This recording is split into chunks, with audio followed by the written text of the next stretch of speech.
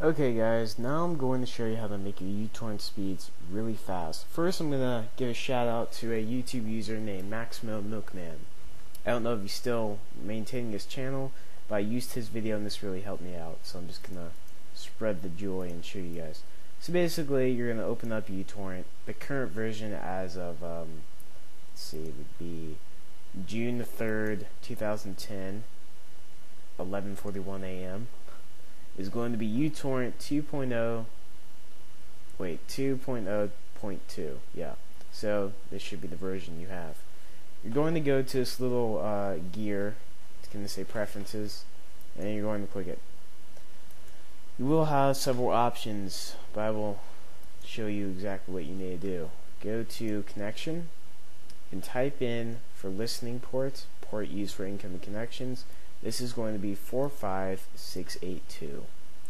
Make sure that this is not checked or this will fuck you up bad.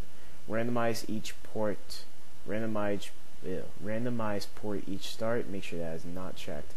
And make sure this is checked also. Add Windows firewall exception. If this isn't checked, then your firewall will block and it will go a lot slower.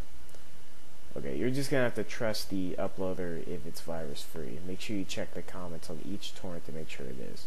So now you're going to go to bandwidth, first one down, and the first thing you're going to see is global uprate limiting. Maximum upload rate is going to be 65. This is going to be unchecked. It's going to be defaultly 0, which is fine. Make sure that maximum download rate is 0 too. Global maximum number of connections is 1890. Maximum number of connected peers per torrent 2329. Number of upload slots per torrent 14. I'm not sure if this affects anything, but I just have this checked. Use additional upload slots of upload speed is less than 90%. I don't know what that does, but I just have it checked. Then you're going to go down to queuing, which is our final stop. And first thing you'll see is maximum number of active torrents, upload or download, is going to be at 60. Maximum number of active downloads is going to be at 63. Ratio is greater or equal to 100% or less than equal to 100%. It will actually, I think it's like defaultly I think default is at 160, but I just changed it to 100 because I find this more reliable.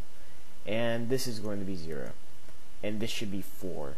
It's going to be grayed out, but if you click it, it will highlight it and it will change it to 4. Don't do anything in advance because you don't want to mess anything up, and you'll pretty much, you'll be set. Click apply, okay, and you should have pretty fast download speeds.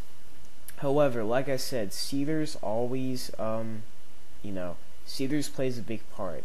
If you have one seeder, you're not going to get very high speeds. But if you have anywhere around 100 to 1,000 seeders, I've seen torrents like really big ticket games like The Sims and Spore with up to maybe like 2,000 seeders. But you probably the cap will probably be 100 seeders. But when you have 100 more seeders, you will get incredibly high download speeds.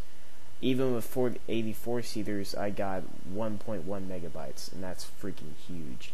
So basically, this file, which was 645 megabytes, was downloaded in exactly 645 seconds. So that's pretty good. The more peers you have is also a problem. Typically, you don't want.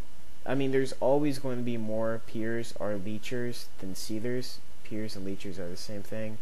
Don't really worry about it. Just make sure the ratio is kind of fair.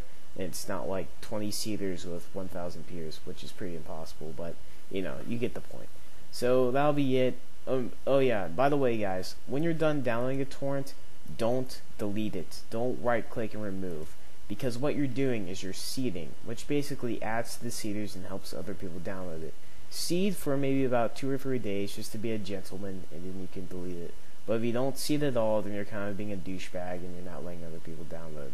So it's really important that you keep it on seeding. So that's about it guys. Thanks for watching. I will upload my next video about mounting pretty soon. So thanks.